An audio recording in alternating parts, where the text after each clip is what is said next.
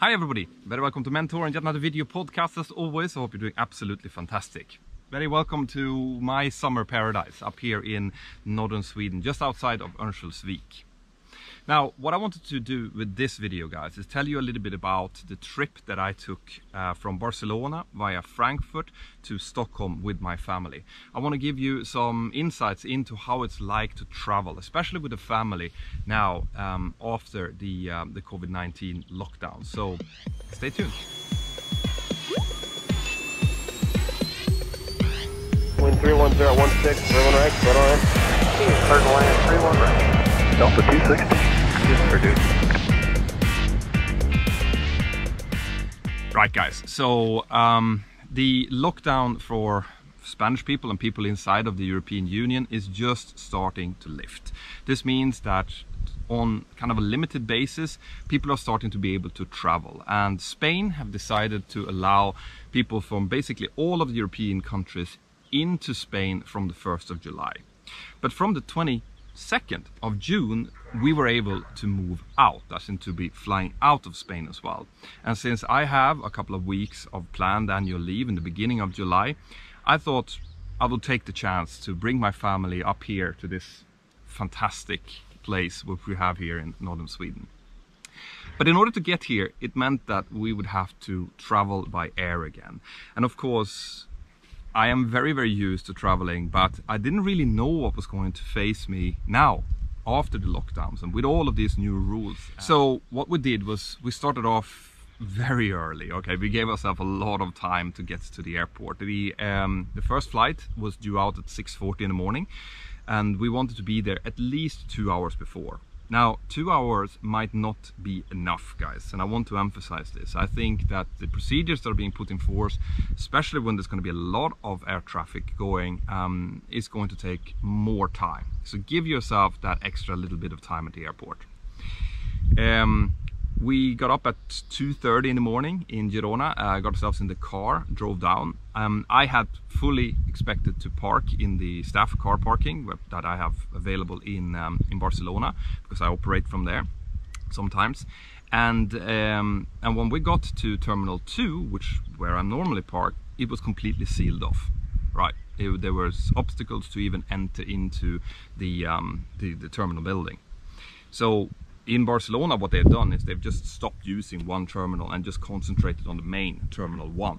Now, this is obviously something that I could have found out if I would have been looking for it, but it still came as a surprise to me.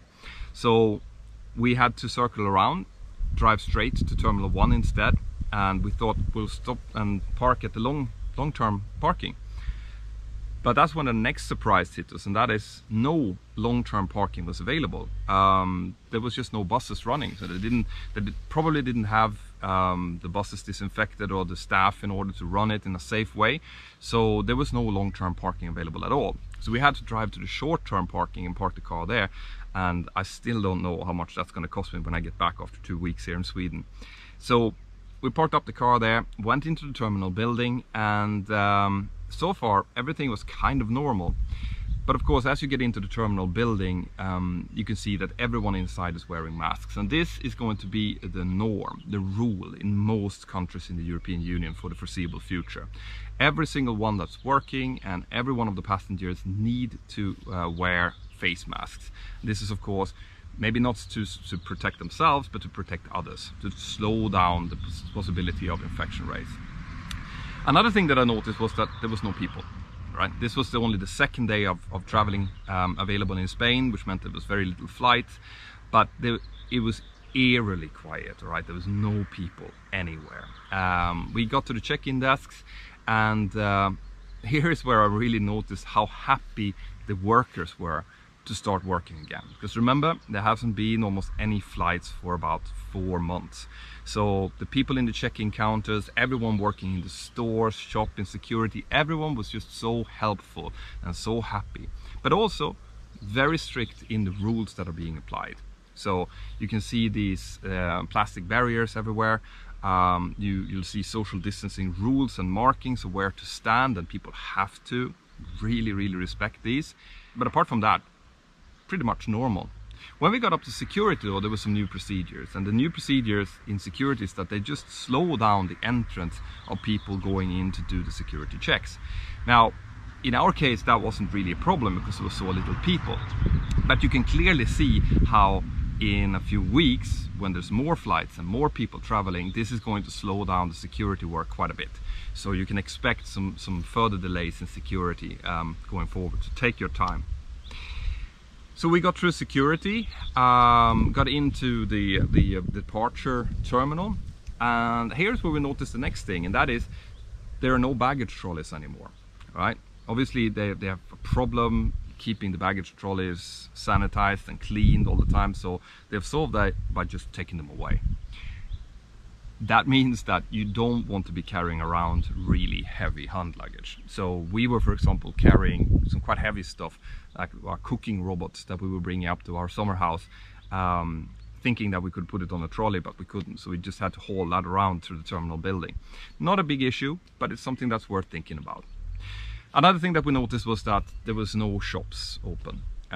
This was a very early departure, so it could have been partly because of that, but I did get the feeling that there was a lot of shops that was just going to keep closed until there's more traffic and more passenger volumes. There was also very few cafes open where you can get something to eat, and that's going to be important later on, but you have available these kind of machines to buy drinks, for example, water and sandwiches and chips and things like that. So we got to our boarding gate. At the boarding gate there's also very strict social distancing markings of where to stand, and they were boarding people in groups, so they would call up groups depending on where you're sitting in the aircraft, and then you would go with, you know, a very long line in.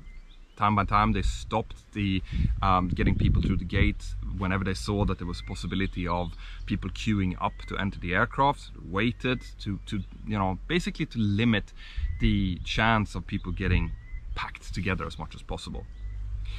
So we got in, boarded the aircraft, was greeted by very happy cabin crew, was really happy to be back to work again. Obviously it's hard to see them smile behind the masks, but you do know that they're smiling because you see it on them.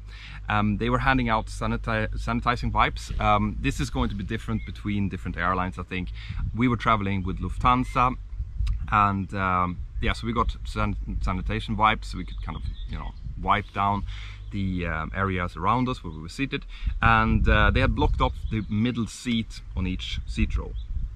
Now, I've done a video about social distancing in aircraft, showing that there's no way that you can keep the kind of social distance that's needed inside of an aircraft.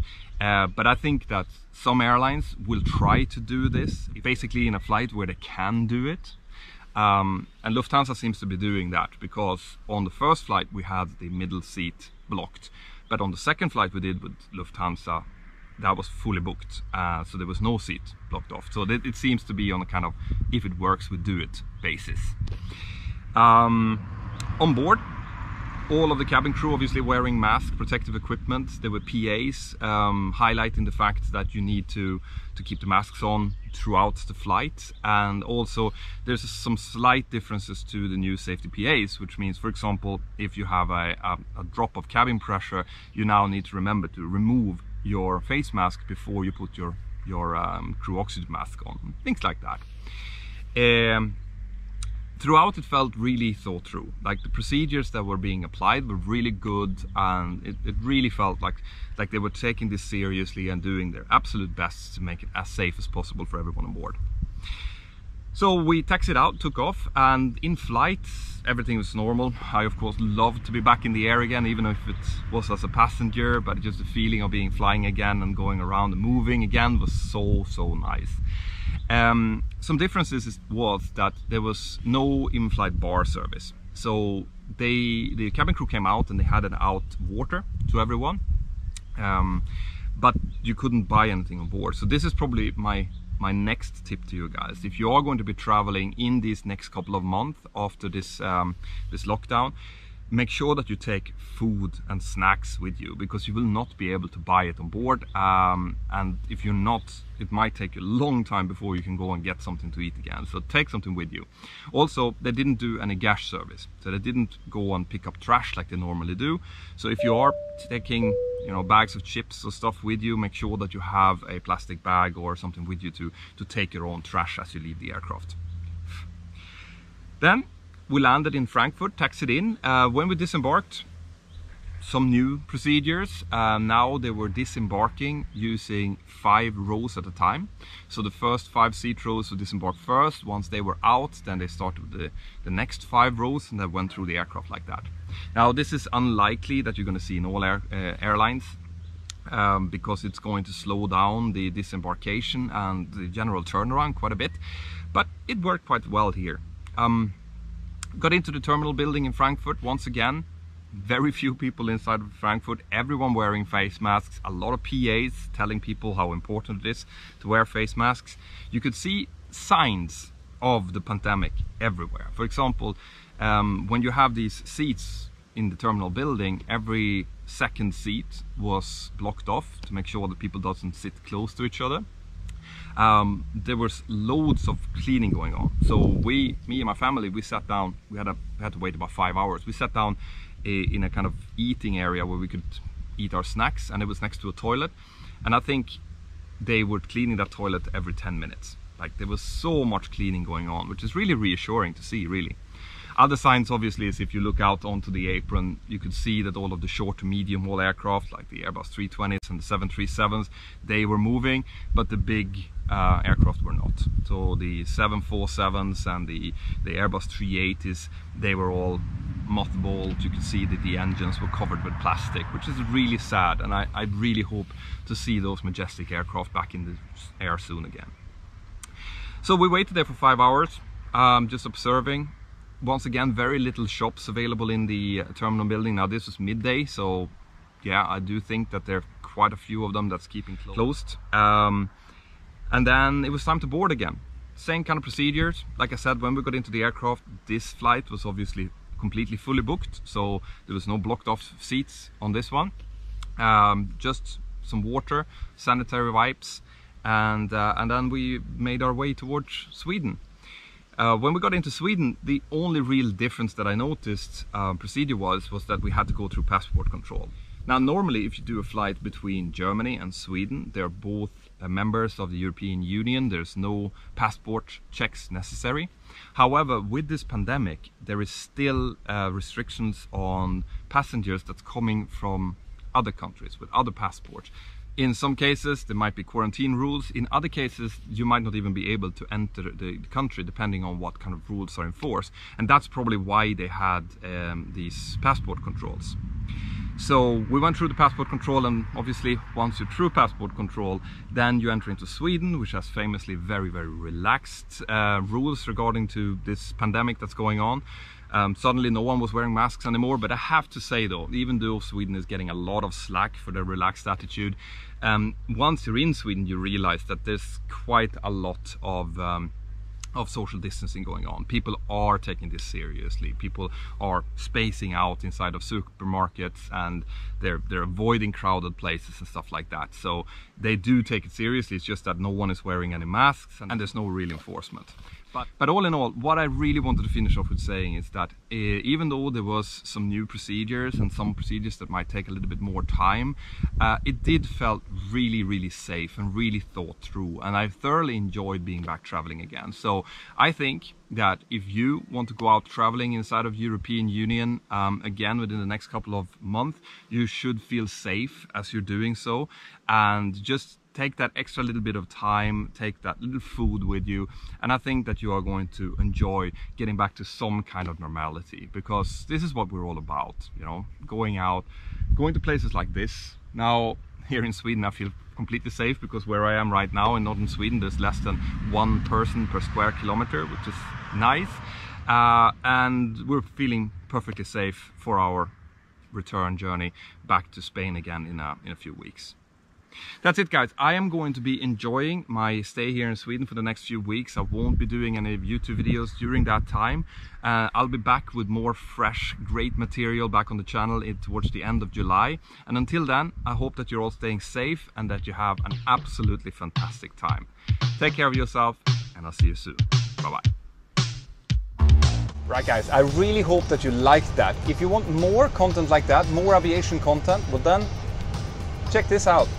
I hope that you have subscribed to the channel and that you've highlighted the little notification bell. See you inside of the Mentour Aviation app and have an absolutely fantastic day. Bye-bye.